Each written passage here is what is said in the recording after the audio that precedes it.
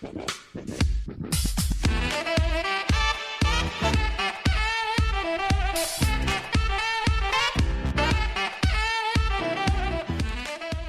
everyone and welcome back to another screencast. This one is on inequalities. It's the second in a series. It's on the number line and how we look and use a number line to either express or show an inequality, or to look at a number line and write an inequality. Okay. So what are inequalities? We've done this before. An inequality is a relation that connects two numbers. It is normally used to compare two numbers on a number line by their size. Now, that's not strictly true, but a lot of the questions you'll get up to GCSE level will be using a number line, or using, and we'll go over this in a subsequent video, but almost like an equation. Okay, and we'll go over that in our next video. Here's a number line. Here's someone thinking and comparing and contrasting, and that's what we're going to do today. Now, another thing that we're going to do, which we haven't covered before, is cover that the highs and the lows, or the lows and the highs of the value of x. But do not worry, we'll go through that step by step. What are the signs? We've done this before. So at like an underground, they help us to understand and compare two numbers, or one number.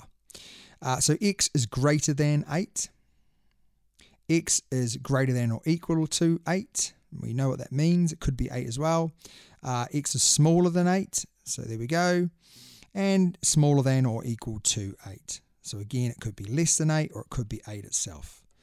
All right, so let's look at some basic questions. So here's a number line, and here is an inequality is shown on a number line. And what we've got to do is write that inequality down. So let's just start. So basically what this is saying is that x will fall somewhere along this line, right? Or beyond, because there's no stopping point. All right. So basically what we're saying is x is greater than 1. Okay. Now, can we see how this is not shaded in? If this was shaded in, it would be equal to. So x is obviously a number bigger than 1. So x is bigger than 1. And it really is as simple as that. Let's look at the next one. This time it will be shaded in. So here we go. We've got the same thing. We've got x is bigger than or equal to 1. Because we know it could be 1, or it could be 2, 3, 4, 5, 6, 7, 25, 154. 154.32, whatever, it doesn't matter, as long as it's bigger than 1 or equal to 1. So on this occasion, it will be including 1. All right. Okay, let's go over another one. So what I would like you to do is have a think about this now and see if you can work out what the answer would be before I tell you. All right, so we're going to have x, and on this occasion, x is somewhere between here and down lower. So x is going to be smaller than 1. Right, now remember, if this was shaded in, it would be smaller than or equal to 1. All right, so let's have another one to go. And we've got the exactly same question, but this time with it shaded in. So now it's shaded in, it's x is smaller than or equal to 1. Because it could be 0, minus 1, minus 2, minus 3, minus 4, minus 5, minus 6, and beyond the number line, because there is no stopping point there. Hopefully that helps you. Okay. Okay, so I want you to have a little think about what this possibly could be. It's one of those ones where x is in the middle. Okay. So have a little think about it. Even if you're wrong, it doesn't matter as long as you think about it. Okay, so let's give it a little bit of a go now. What we've got is x in the middle. And x is going to be bigger than 1. Right, you can see that x is bigger than 1, so it's going to be somewhere along here. But it's going to be smaller than 5. But because it's shaded in, it's going to be equal to. So we've got the range between 1 and 5. So x is somewhere between 1 and 5. Okay, it's somewhere along this line. It's going to be bigger than 1. But smaller or equal to 5. All right? Very, very simple, I hope. All right? Okay? Let's look at another one. You now try and work that one out and come back and see if you're correct. Okay, so on this one we've got 1, we've got our x, and we've got our 5. And often I do that and then I fill in. So we know that x is bigger than 1, but because it's shaded in, it would be equal to. So it's bigger or equal to 1, but it's smaller than 5. Right? Because it's not shaded in, it must be smaller than 5, not equal to. Okay. Now we're going to go the other way. We're going to take our inequalities and we're going to draw them on the number line. So we've got x is smaller than 5. Okay. So the first thing you do is you put a circle. Now because it's not equals to, then we wouldn't shade it in. Now it's smaller than 5, so therefore it's going to be 4, 3, 2, 1 or somewhere else. So a line would go out from there and it would be that way. Give this next one a go. Okay. So we've got x is bigger than or equal to 0. So remember your starting point. Okay. I'll help you with the starting point. Your starting point is there. So are you going to go left or right? All right. Now it's shaded in because it's equals to. Are you going to go left or right? You're going to go right because x is bigger than or equal to 0. So it's going to go to the right. So it's going to be 1, 2, 3, 4, 5, 6, 7 or past that point. All right.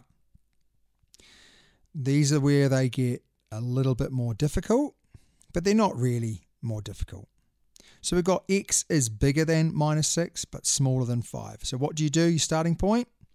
Starting point is to put a circle on -6. A circle on 5, and then link the two together.